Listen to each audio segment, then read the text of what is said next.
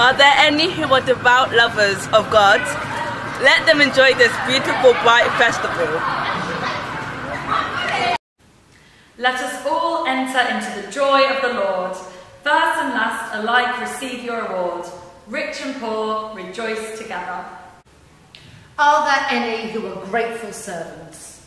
Let them rejoice and enter into the joy of their Lord. Are there any weary with fasting? Let them now receive their wages.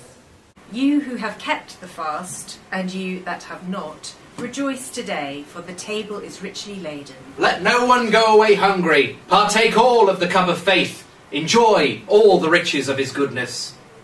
For forgiveness has risen from the grave. Let no one fear death, for the death of our Saviour has set us free. He destroyed hell when he descended into it. He put it in an uproar, even as it tasted of his flesh.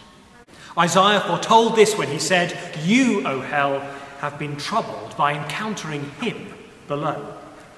Hell was in uproar because it was done away with. It was in uproar because it was mocked. It was in uproar, for it is destroyed.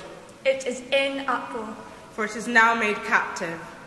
Hell seized the body and met God face to face.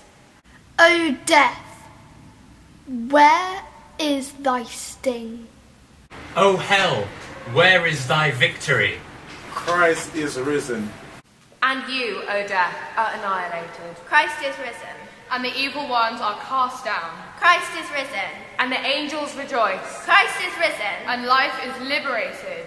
To him be glory and power forever and ever. Amen.